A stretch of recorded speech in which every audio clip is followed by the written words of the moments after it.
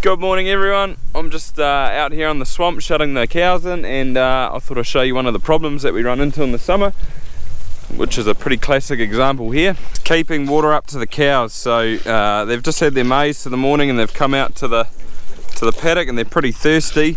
This was full, but they've drained it and you can see there the water's coming out. So one of the big problems we get is that the cows drain the troughs and they try and drink from down here and they're not getting enough, so they break these arms off the bullcocks. It's only gravity fed, so there's a tank up by my house. The water gets pumped up there and then it's just gravity fed down here. So they'll go a little bit thirsty now, and they might go and all sit down and the water will build back up and they'll be able to have a drink later on. So we call this paddock and that paddock there the swamp. That's our boundary. It sort of goes around there. And we call it that because in the winter it gets that wet that you just can't put stock out here, and it even goes underwater if you get a lot of rain, so hence the name.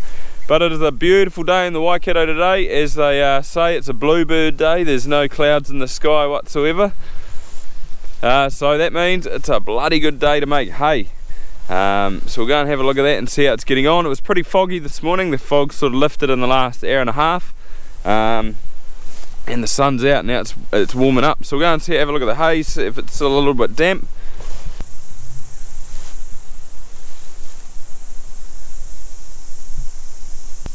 So I actually cut this paddock, that one, like I said in my last video, and there was another little one back towards the dare share that Dad had sort of got away from him, so we cut that and gonna bale that too. Probably only get, I don't know, 3 bales out of it maybe. So but yeah, it looks alright. Doesn't look like there's too much dew on it. Feels pretty dry.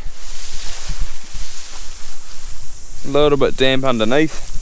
So my goal was really to knock all the seed head off. But if you look on the ground, I know it's a bit hard to see, but there's a lot of seed head there, so that's good. There's also a lot of weed seeds, like little dock heads, which isn't so good. But I think I'll weed spray it next year and it should be alright. So about another hour and a half of drying, and then I think the rake's going to turn up. He's going to give me a text and I'm going to go and show him where to go. It's a little bit tricky because you've got to come in off the main road to do the little one, then back out and then back down here. So yeah, I'll go and meet him and show him where to go. But our contractor we use is only right next door, so that maize there over on the hill, that's actually part of his farm. So it's I think there's 800 metres, no, it wouldn't even be 800 metres, it might be 500 metres down the road, so he's nice and close. But we use him for pretty much everything. So I mowed this and tedded it, and if you follow me on Instagram, which is also just the One Today Farmer, you would have seen that, so head over and check me out. But yeah, for pretty much everything else he does, it's just not worth us investing in all that sort of equipment. It's just way easier to get him in to do it. Plus our time frames and over here aren't so bad. Like, we don't get a heck of a lot of rainfall that we've got a real short and sharp time period to get everything in. So yeah, it's just easier to do it that way. But there's the bulls over there. I need to go and put them in the race. They need moving, so we're going to do that now and then wait for the rake to turn up. I thought that looked a bit different. So that fell over about a month ago, and that was still standing, so that's fallen over in the last a couple of days, maybe 2 days ago, with all that wind I guess. So a little bit of firewood there. There they are. There you go, come on. Come on.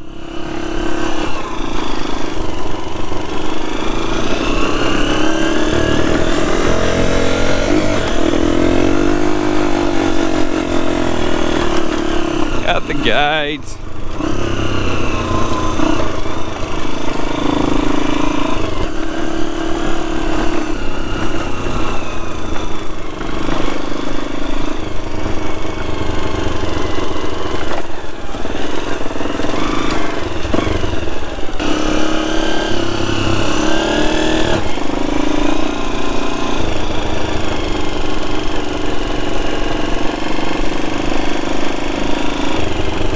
Don't go up there.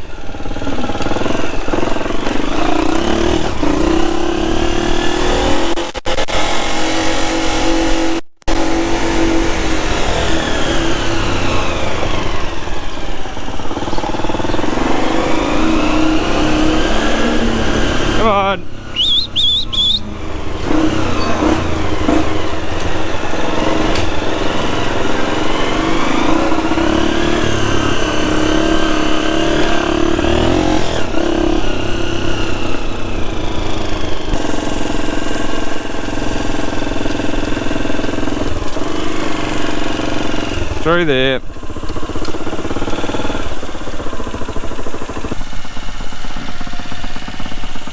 They'll be right there. There's a heap of grass just there and along the races and stuff for a couple of days, and a trough there so that they can get water.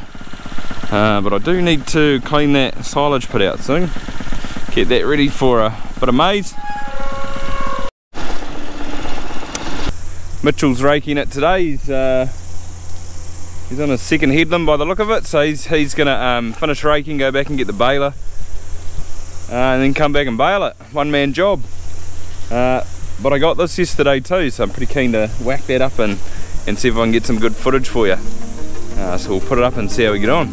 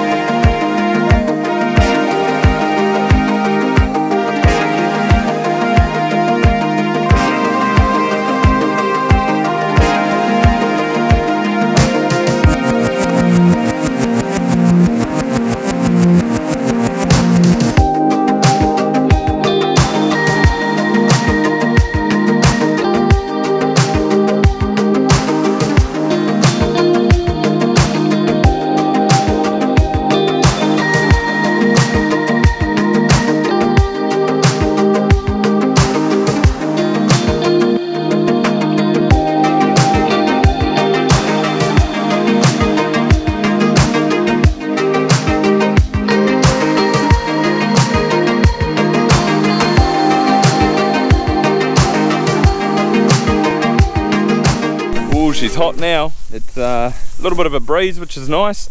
So he's just going to shoot home and grab the baler. The rows are a little bit bigger than what I thought they'd be. I was sort of originally thinking 20 to 30 bales, but now I think there might be closer to 40, sort of 35, 40. But then again, I don't really know. I'm just estimating. So I hope you like the drone footage. It certainly takes a little bit of getting used to, and I'm pretty amateur at it, so hopefully I improve in the future. But yeah, we'll be back soon with the baler, and then we'll see how many bales we got.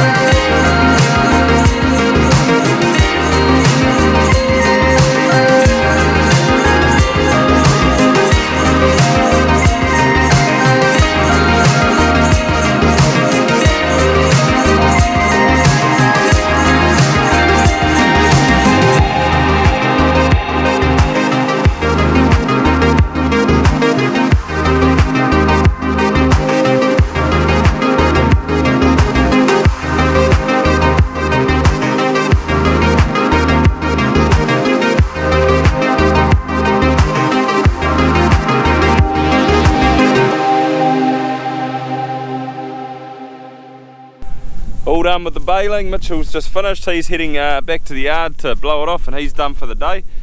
There's a bit of a breeze picking up now, which is nice because it is fierce stinking hot still. It's still no clouds, so another bluebird day. Check that out.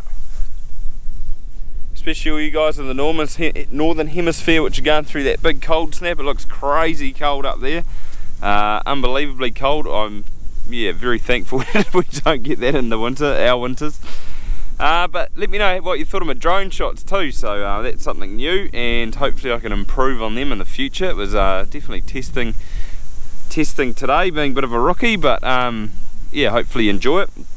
And this is also my first time making these big rounds, so hopefully they work. I think they look pretty good, so yeah, I'm pretty happy with them. They should fill, I think maybe half that shed up, and hopefully I can put the feeder wagon back out in front of it. I'm not going to pick them up today, I'm just going to leave them in here and probably do them tomorrow. And how many bales did we get? Well, we got 3 in the little paddock, which I haven't shown you today, but 3 in the little paddock up there, and that makes 36 down here, so 39 bales in total, which I'm pretty happy about. Somewhere in my ballpark, maybe on the high side, but that's all good. That's just over a month's worth for winter, so pretty happy with that. But that pretty much wraps it up for today, guys. Thanks for watching, and we'll see you next time.